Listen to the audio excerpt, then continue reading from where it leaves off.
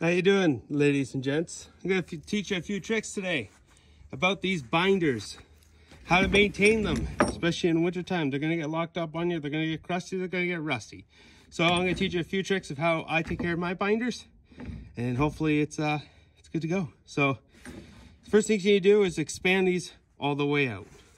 Right, now that you have them expanded out, what you're going to do is get your favorite lubricant, I'm a WD-40 guy, and spray these liberally. Okay, now let them soak. Now for the prong here, sometimes you get this sticky in and out switch, which right now you can tell it's super sticky and hard to move. Inside here, there's a little ball. So let's put it into the opposition. You see that shiny ball right there? If it is frozen in place, get yourself a flathead screwdriver, put it down there, give it a whack with a hammer, and it'll pop it loose. Make sure you put this thing into neutral so you can actually move the ball. Spray it. Give it lots of lubrication and lubricate the top. Come back, see how much easier that is?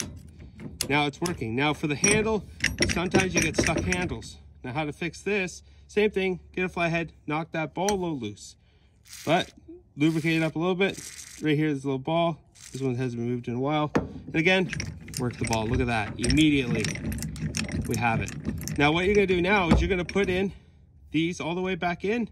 When you put them away for storage, I would advise carry a can of WD-40, so every time you put these all the way in, make sure you lubricate with WD-40 and you won't have a problem with these again.